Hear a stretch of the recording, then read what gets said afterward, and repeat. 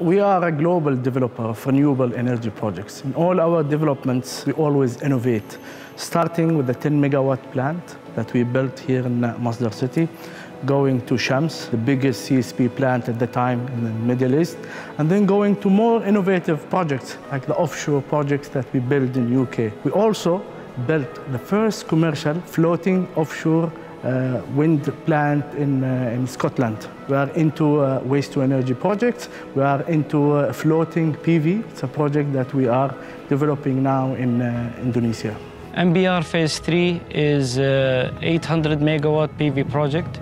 It is one of the largest PV projects in the world, which uses the tracking technology to track the sun.